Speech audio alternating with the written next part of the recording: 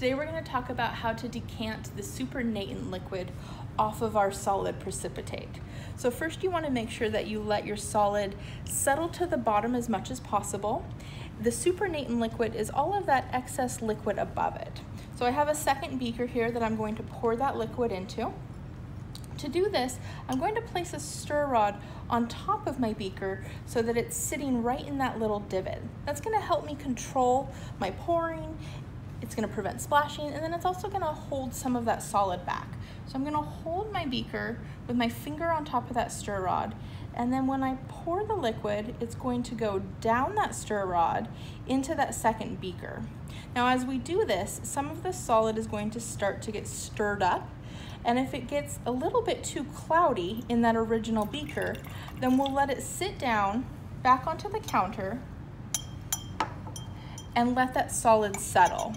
I'm putting my stir rod into that second beaker so that I don't make a mess, I don't lose any of my supernatant liquid. And then once it has settled some more, we just repeat that process so that we have as little liquid as possible.